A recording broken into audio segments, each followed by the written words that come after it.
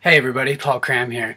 When I go into large groups and in social settings, I love it. I love chatting with people. I love talking to new people and strangers. But I find myself when I leave, I'm so tired. And I'm just like, oh my gosh, why? Why? I do think that a lot of it has to do with the fact that when meeting new people and meeting strangers, and trying to get to know people and asking them questions about themselves, and I'm like giving energy without a lot of being given back.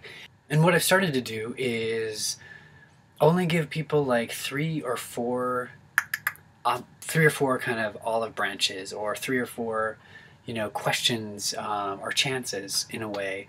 If I'm asking a question, tell me about your job. What do you do for work?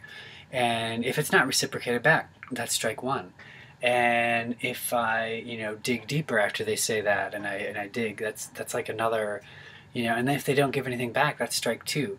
And one word answers and one word responses do not constitute like giving anything back. After like three or four times that I ask and digging, if the person doesn't start to give back, then I'm done. I'll politely excuse myself. And it works really, really well, leaving much more with way more energy. And that's a good thing. That is a really good thing, because before I'd leave and I'd be like, oh my gosh, I need to go to bed, I'm so tired.